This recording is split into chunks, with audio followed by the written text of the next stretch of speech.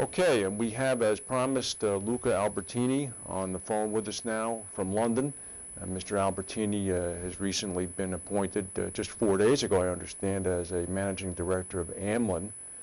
And as we reported earlier in the week, is going to be working with Amlin as well as some others in developing an insurance-linked securities team.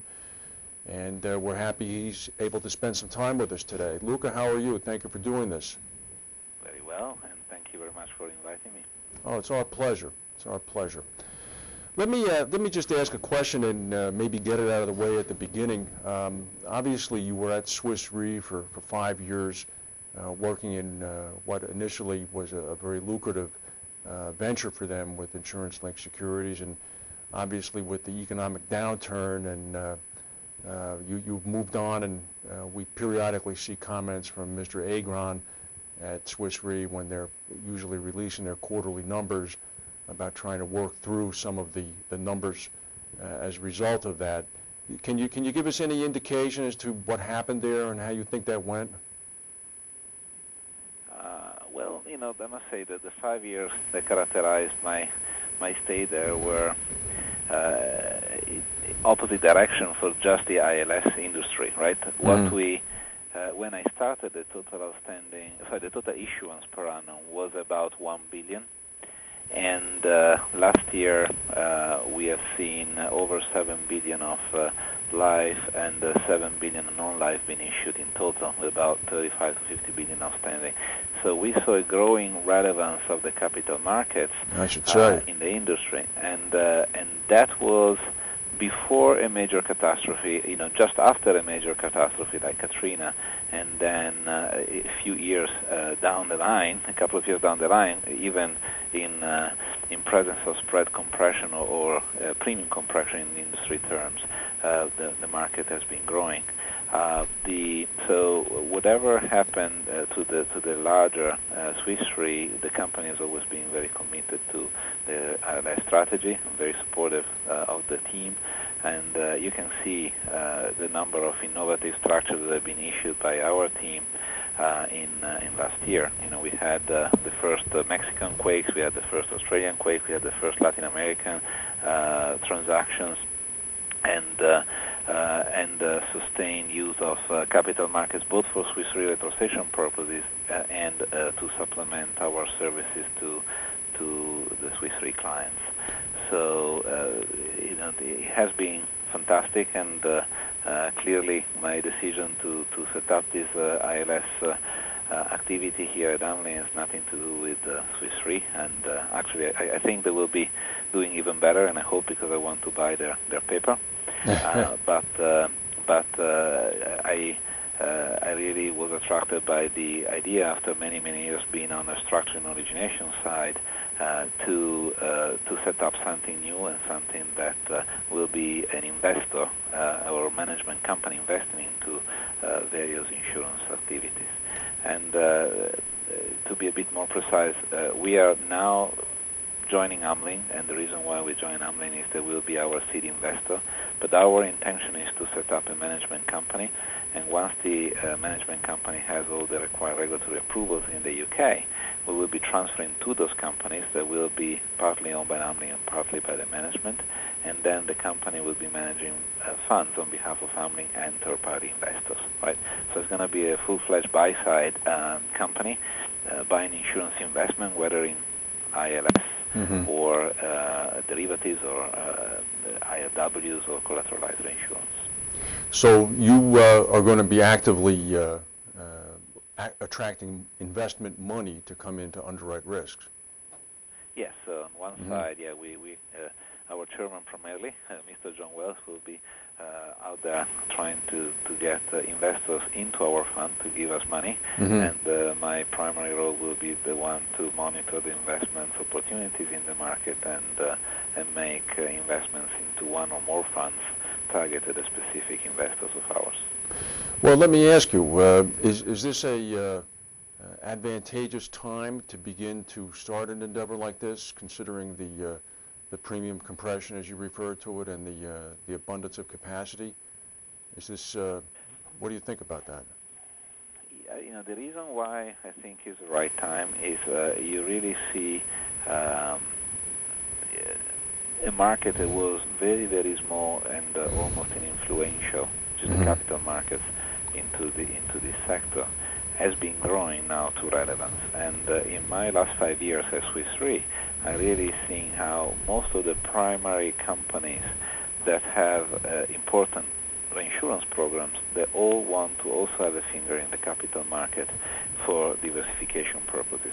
I've seen a number of companies giving more and more value to collateral posted alongside traditional reinsurance without collateral posting. I've seen a lot of buyers tapping the capital markets via IW and or I would call last-minute structures, in order to square their retrocession or insurance needs.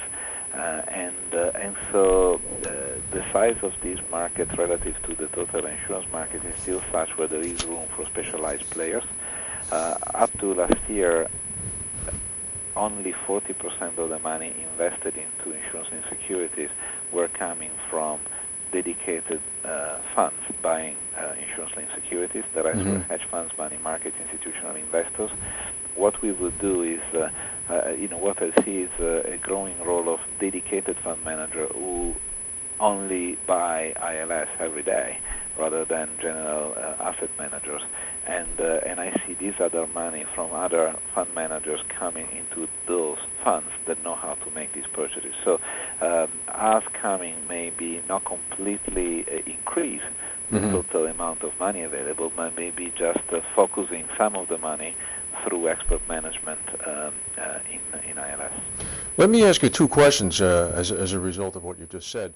You mentioned the collateralization, and obviously you're aware of the discussions that have been going on in the United States with a number of jurisdictions, New York and Florida especially, talking about loosening the collateralization requirements for alien insurers, and how that's been wholeheartedly endorsed by Lloyd's, by Chairman Levine, Sean McGovern, and others, as well as Sam Skinner over in the EU.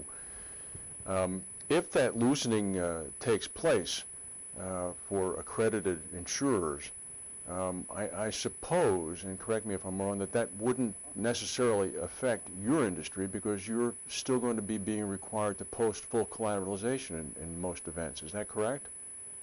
Yes, absolutely. I mean, I guess that the collateralization that is required by this type of the type of clients that do market collateralized layers is simply for those who want to mitigate the credit risk in their books. So you can clearly imagine that a major calamity could have an impact on the counterparty credit risk of a number of players, maybe not the largest one, but a number of players who do provide an insurance in the market.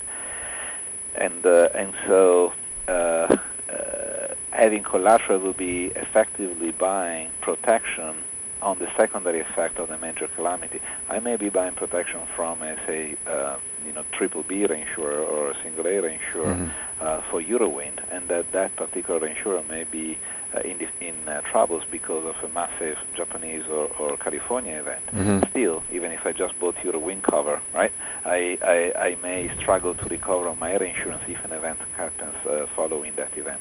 If I need to come out of my reinsurance arrangement, assuming I didn't pay all the premium up front, I may have to pay up in order to replace the provider. So also, if you look at the Solvency II criteria in Europe, there will be capital posted against credit risk in the books. So simply, if you look at the total insurance receivable and recoverable in your reinsurance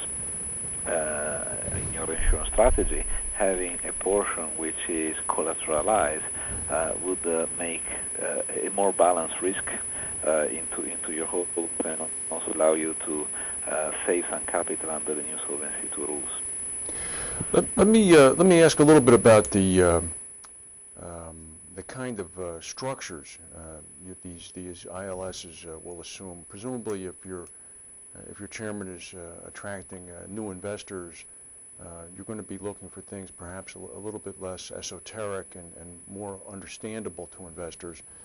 And I guess is the plan to stick with low-frequency events up at high levels, or are you envisioning getting down and dirty, so to speak, as Hillary Clinton would say, getting down and dirty and getting into the marine arena and beginning to play from the ground up insofar as coverage goes, since you're not shying away from full collateralization? I mean, how do you see that going? Is it a little bit of a balancing act between the investors and what's understandable to them? I think this is why I mentioned earlier there may be one fund, there may be two funds. I mean, definitely I think we do more than one fund over time. The question is whether we do them up front. The most remote layers are clearly for those who have a different type of risk appetite. They like the return, but they don't want much risk. However, in this market, as you said at the beginning, they would have to accept a lower yield overall in order to be able to get these layers, because there has been a premium reduction for U.S. perils that were driving a lot of these returns, as well as some continental perils. So there also will be a fund that attracts the real, I wouldn't call them working layer, but the riskier layer above the working layer. Right. And, those structures are being marketed at the moment. You have information. You have some of those transactions being now produced to us, and I can see layers, and I'm reading right now, with expected losses 4% per annum. Looking for another one as 3.3, another one as 5%. So you do have pretty high risk layers, and a component of your portfolio into these high risk layers, if the transaction is well structured by a prime arrangement, banks, and the underlying risk is sound, would make sense in a portfolio. But clearly, it's a very simple equation. In order to make sense, these transactions need to have a minimum size, and now in order to have a minimum return as well, and to have those returns, you need to pump in more risk in order to achieve those returns. Well, as we talk about pumping in more risk to achieve returns, that let me take the position of what I guess a traditional reinsurance underwriter might say, who's very conservative and would not necessarily be interested in going near the capital markets. Have these instruments been tested yet? Have investors who, when they read the boilerplate language warning them that they not only could run the risk of losing interest but can also run the risk of losing principal, have any of these insurance-linked securities actually ended up having lost the principal yet? Yes, we have. I mean, the most there is one which is has officially lost principal, and that is a transaction called Camp-Re, transaction structured by Swiss Re for the benefit of Zurich Financial Services, and was triggered by the Katrina windstorm. Transaction was an indemnity basis. It took some time to pay, simply because these structures pay a claim to the protection buyer only when the losses are paid by the primary insurer. Now let me interrupt you. You said Swiss Re. Was that one of the ones that you worked on? Not personally. It was the team in the United States. Okay. All right. Excuse me. I'm sorry. The Swiss Re has a team in the U.S. and one in Europe, and this was done in the United States. I guess my ultimate question was, what was the reaction of the investors? Was there a lot of wailing and gnashing of teeth, or was it a recognition that, well, okay, sometimes you will lose some, but mainly you're going to win some? The reaction of investor is a lot of conversation we cannot disclose, but was I would say squarely in your second scenario, and to actually put data around this. After Katrina, after Camp-Re was clearly a total write-off, and this was clear in the few weeks after Katrina. We had a record issuance the following year in the industry. So really, I would say almost all of the investors, with the exception of two in my recollection, invested into new insurance-linked securities, having lost money in Camp-Re. Clearly, Katrina was such an obvious event that no one could dispute. Oh, I didn't know I bought windstorm risk. No, good point. market were wondering why Katrina did not cat bonds, and the only answer is the trajectory of that particular event was not in the area where people buy most protection to cat bonds. People buy more protection on Florida than on the areas affected by Katrina. So clearly, we had the other questions like how come only Camp-Free? But then there have been other sources of losses. There is another transaction which is rumored to be triggering, although being 144A and not being official that has triggered, I cannot really talk about it. But a number of other investors may have lost money, actually have indeed lost money in what we call mark-to-market. These are multi-year securities, and their value moves every week. And a lot of investors have to show the value of their investment on and these investors security. So it could have happened, and has happened, that people bought a security worth $100 and then they sold it for $99 after 1 year, 1 month, or 2 years, right? And so there are a number of ways in which investors have made and lost money in insurance-linked securities, and up to now we haven't seen any incident in these processes, whether lawsuits from investors or disgruntled investors or anything. Clearly, some people entering into this market, losing money at a very early stage, then they said, look, maybe that was exactly what the cover said, but I realize I'm not an expert, so I want to withdraw. That's why I find value of setting up a venture like ours, because you may recognize Amlin as one of the best underwriting teams in the London, and we want to borrow from that expertise.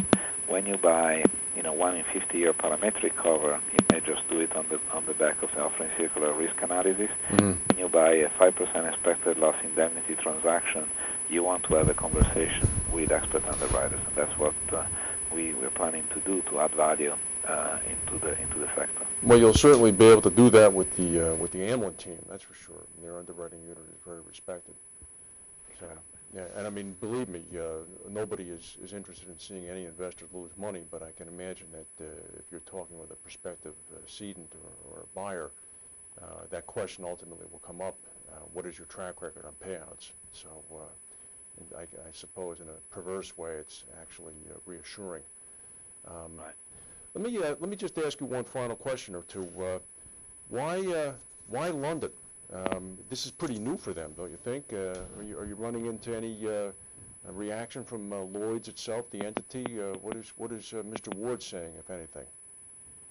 I haven't talked to him personally.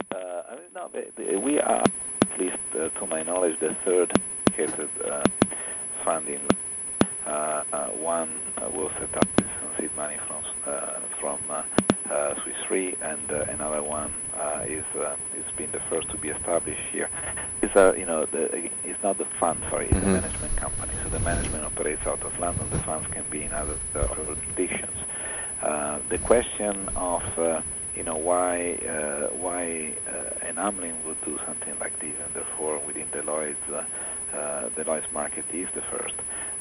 Then clearly for them is a recognition of, I would say for us, no, not for them, for us at Amlin, is the recognition that the capital markets are more and more relevant and material play for the reinsurance clients and the primary insurance clients. So what first of all is an education process to be close to people who can monitor and explain these processes to them from inside.